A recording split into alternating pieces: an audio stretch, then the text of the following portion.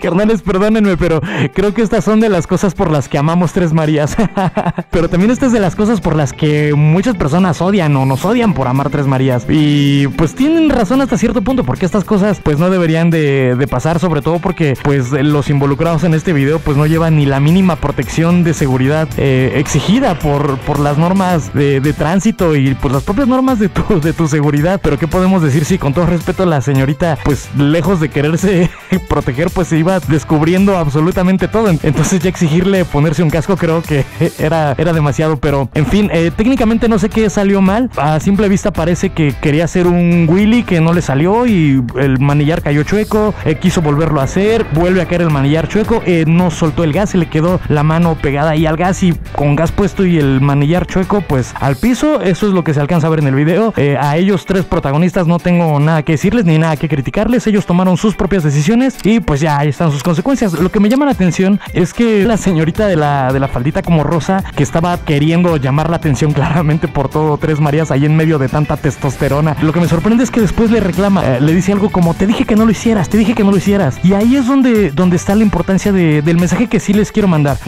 Ella si ya había tomado su decisión, pues bueno, tendrá que asumir las consecuencias. Quiero pensar que se subió a esa motocicleta por su propia voluntad, pero lo importante aquí, lo que yo quiero comunicarles es: si no confían en el piloto, si no confían en la persona que va a conducir la motocicleta, no se suban. No se suban si no confían en la persona. No importa si es hombre, si es mujer. Si no confían en el piloto, no se suban. Y ustedes también, pilotos, si ya se subieron con ustedes, es porque están confiando en ustedes. Solo no se equivoquen, no la caguen, no arriesguen a nadie, no se expongan de más. A todos nos gusta andarnos luciendo ahí, haciendo suertes y haciendo cosas de esas que nos fascinan con las motocicletas. Pero expongámonos lo menos posible, porque, brother, esa caída te pudo haber salido muchísimo más cara. No te expongas. Y también nosotros como pilotos, si vamos a subir a alguien que no tiene la mínima experiencia en motociclismo, ya sea deportivo, acrobático, de cualquier tipo de disciplina del motociclismo que practiquemos, si la persona no tiene la expertise, no tiene la experiencia, la técnica o el entrenamiento, no nos expongamos de más, porque no solo se trata de cuidar la integridad de alguien más, sino también evitar meternos nosotros en un problema legal y económico, por decirlo menos. Entonces el mensaje es claro: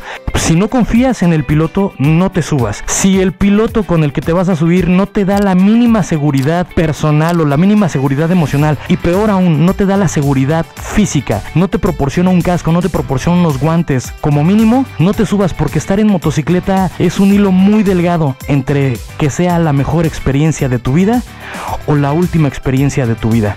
No se arriesguen, no tomen las cosas a la ligera. Si no confían en el piloto, no se suban. Y pilotos, si ya confiaron en ustedes, no se equivoquen y hagan las cosas bien. Pues nada más, yo me encontré con estos videos en la red, me llamaron muchísimo la atención, se me hicieron muy curiosos, querían llamar la atención, pues ahí está, aquí los va a ver un montón de gente, y no precisamente por ser los más audaces. Les mando un abrazo, carnales, a todos, cuídense mucho. Tres Marías es un gran destino, espero regresar muy pronto por allá y saludarnos y tomar una agüita y todo por allá. Espero que sea muy muy pronto. Pues nada más, ya, es todo, cuídense mucho, usen su equipo de protección, no se suban con quien no confíen, y si ya se subieron contigo, no la cagues, papá. Nos vemos el próximo martes de video. Dale caña, papá.